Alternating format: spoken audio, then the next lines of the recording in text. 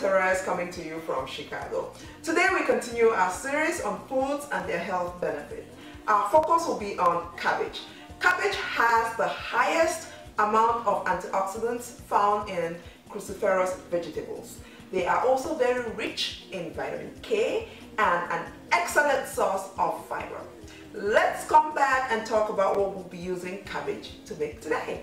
We will be making sauteed cabbage with melon seeds, commonly known as egusi. For this episode, we will need cabbage, tomatoes, leeks, garlic, ginger, habanero hot pepper, that's optional, green and red pepper, onion, celery, egusi, melon seeds, oil, beef, and salt and pepper to taste. Slice your tomatoes, leeks, green and red pepper, celery and onion and keep to the side.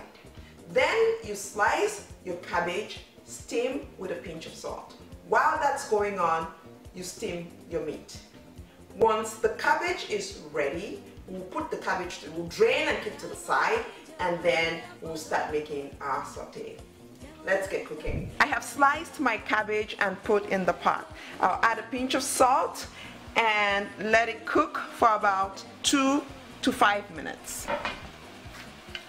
While that's going on, put your meat in the pot, puree some ginger, garlic, habanero pepper, add to your meat. You do not have to add water to your meat because the meat oozes out its own water. Add your pureed spices and cook that for about 20 to 25 minutes. Add a pinch of salt and 1 bouillon cube. Stir. We'll come back and check in about 15 minutes. This is how our cabbage looks like after exactly 5 minutes. We are ready to go. Remember, you do not have to add water when you are steaming your cabbage because cabbage oozes out its own water. It's time to drain our cabbage and we'll get going with our saute. Before we start making our saute, let's quickly check on our meat. This is what it looks like after about 20 minutes. I think our meat is ready to go, so I'm going to turn off the heat. Now we'll start making our saute. Warm up your oil and add your sliced celery, leeks, and onion.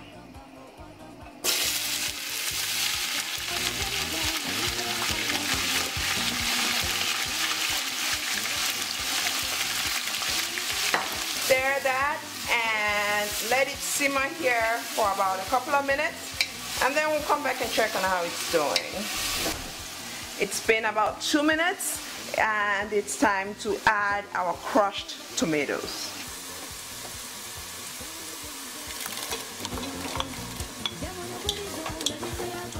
We'll stir and let that simmer for about 5 to 10 minutes.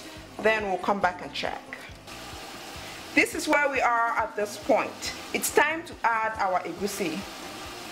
I'll give you a little trick. Egusi tends to ooze out a little bit more water than we need in this dish. So what I do is I add a handful of ground peanut to my egusi. The peanut helps to absorb the water.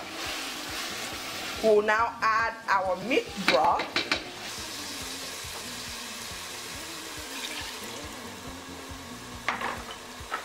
We still had some leftover spices that we added to our meat. I'll add the rest of that.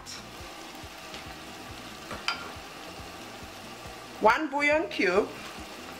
Stir. And leave it for about 2 minutes. That way we'll see how much water we need to add in the pot.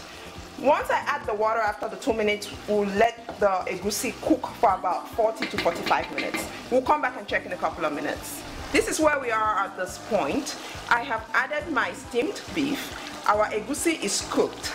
It cooked in about 40 minutes. The amount of time your egusi takes to cook depends on how much egusi you're putting in your dish.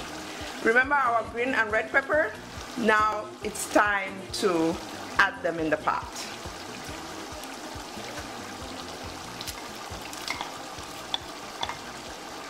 We'll stir and bring in our steamed cabbage.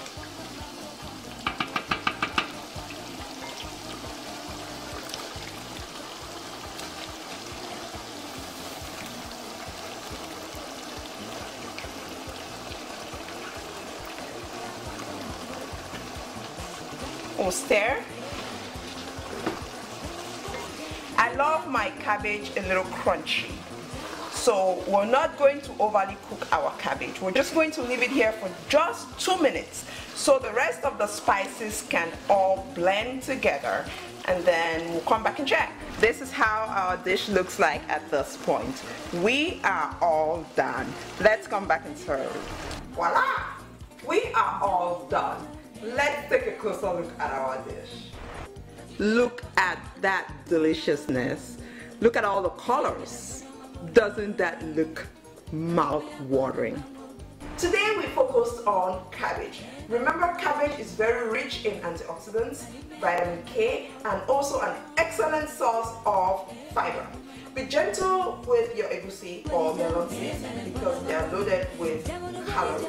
Thank you so much for watching this episode. Don't forget to like us on Facebook at Cooking with Terese, Instagram at Cooking with Terese, subscribe to our YouTube channel at Cooking with Terese, and also continue to support us with our wholesome health promotion non-for-profit organization. Remember, eating healthy does not have to be boring. Bye-bye and see you next time.